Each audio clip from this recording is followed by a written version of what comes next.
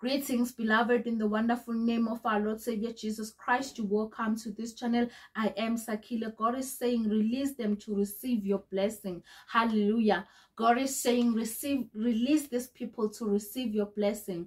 I remember very well when I grew up, I used to hold grudges for my dad because I didn't know where my dad is. Most of the time my dad will be staying in the city. He will come maybe once in a year. I remember I once shared that when I was in grade 7, he bought me a jersey of 7 to 8 years, and by that time I was 13 years, and I was so angry to say, this person clearly doesn't love me, he doesn't know me. Hallelujah. So God is saying, release these people so you can get your blessing. I realized that I needed to forgive my dad so that I can receive some of the things. I realized that it doesn't change the fact that he is my biological father and I am blessed by God with him. And then God today is saying to someone, there's so many things. Maybe your parents might have left you. Maybe your parents might have deserted you. God is saying, release them into the hand of the Lord so you receive your blessing. Stay blessed and continue to watch the channel in the mighty name of Jesus Christ.